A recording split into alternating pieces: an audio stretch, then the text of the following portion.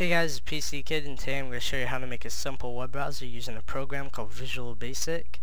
To download Visual Basic, you're just going to go to this website, and I'll put this link to the website in the video description for you.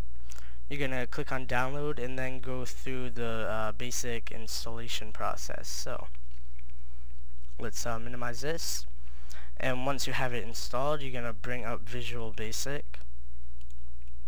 And I'll just discard this. I'll go to File, and you're going to go to New Project and discard. And you're going to make a Windows Forms application. You can name it whatever you want. We'll just name it Web Browser. And then we'll click OK. So this is what your web browser is going to be. You're going to click on Web Browser, or the form 1, sorry about that. Click on your web browser, which should be labeled as Form 1. What we're going to do is we're going to change the window name. So if, as you see right here, it says Web Browser Microsoft Visual Basic, that's basically the name of the window. So for this, we're going to rename the window to whatever you want your internet browser to be named. So we'll name it PC Web Browser. By text. You'll go to properties, and then you'll go to text. So we'll do that, and we'll name it PC Web Browser. Okay, so we have it renamed, and as you see right here, it's renamed to PC Web Browser. So you can do a majority of different things. You can make it opacitized, if that's what you want to call it, which makes it kind of like invisible, but I don't recommend that. But the lower you go in the percentage, the more invisible it will be. A thing that I like to do is I like to change the background color to a darker gray, so we can do that. And what you're going to do is you're going to resize it. You can resize it just doing this, but we're not going to do that. We're going to make it a precise resization. That's not even a word, but I just made it up. So you're going to go down here, and size, you're going to make it 1000 by 800 pixels. So let's do that. Comma, space, 800, and a click out of it, and there you go. Now you have the basic structure of your web browser. Now you're going to want to make the layout, which includes the buttons in the address bar. We're going to be doing 5 buttons. You can get the buttons by going over your toolbox and clicking on button, and we'll do 5 of them. So we'll click on it and then click back on here.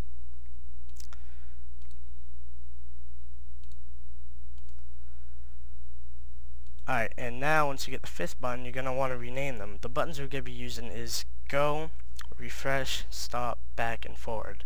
So let's rename them. Button 5 can be go, and to rename it, you go to your properties, and you go to text, and you rename it here. So we'll rename it go. Same thing with all the others. Let's rename this refresh.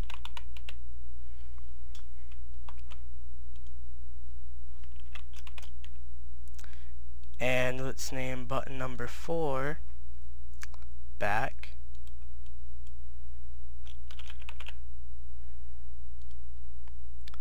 Button number 1 can be forward.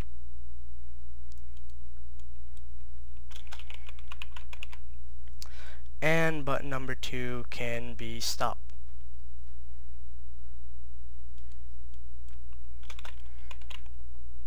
Okay, so you got your buttons, and now what you're going to do, you're going to drag them to wherever you want to put them. You don't have to put them as I do, but this is how I always put them. I always put the back and the forward buttons right here at the very left part of the application, and then on the opposite side I do stop, then I do refresh, and then I do go. So you have your buttons in your web browser. Now you're going to want to add the address bar. You can do this by going to Toolbox, going down and clicking on text box. So you're going to click on the web browser.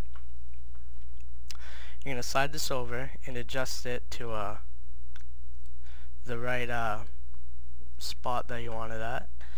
And there we go. So we have the layout, but now we're going to want to view the web page. In order to do this, we're going to add the web browser tool, and we're going to select that, and then we're going to click on the window. And by default you should have just a little arrow, but if you're in it should be like right around here. What you're going to do, you're going to click on the arrow, and then you're going to click on dock and parent container, and there you go. But we're going to undock it. So now we're going to adjust this. Again, you don't have to do it as I do, but here we go. We're going to put this all the way over here. We're going to put this all the way down. Alright, so this allows you to view your web pages, and if you want a home page, you click on the web browser tool, or the part, whatever you want to call it, and down here in your properties box you should see URL. You're just going to type in the URL that you want as your web page. We'll do google.com, and so now you'll have a URL. And in the address bar, if you want any text to be in there before you type something in, you can also do that. To do this, you just go to your properties and you go to text, and I'll say type address here.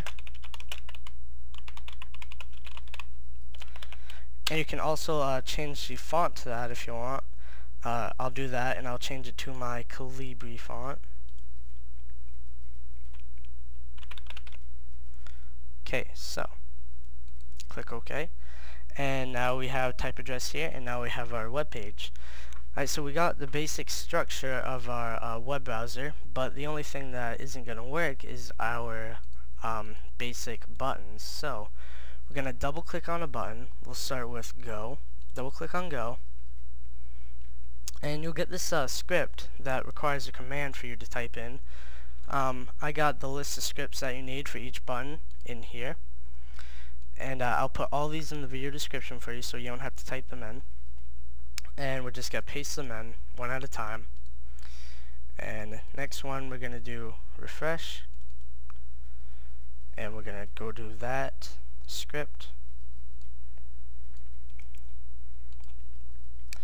Okay, so refresh. Oh, whoops. Alright, paste that in. And now we're going to go to stop, and we'll get that script or command and paste that in. And now we just gotta do the back and forward buttons. So click on back, copy this, and paste it. And now the last one is a forward button. So let's do that. I recommend copying and pasting these in. You can probably mess it up if you just type it. But so now all the buttons should work. And these brackets, after you paste them in, that will come in automatically. I don't recommend typing them in manually. It can mess it up. So we got all of our buttons working. We got the structure done, we got the address bar, and we got the web page viewer done. So if you want to test it out, you can click on this play button, and I'll minimize this right now. And as you see right here, we now have the web page, and we have the address bar, and we have the regular buttons. It does work, the browser does work. As long as you have internet, duh. And so we're gonna try to go to a web page. Let's try to go to youtube.com. You don't have to put an HTTP. You can just do youtube.com, and you can't press enter to go to the page. That's the only thing that really stinks about this. You have to click on go, and it should bring us there. So let's try that. Okay, so it worked.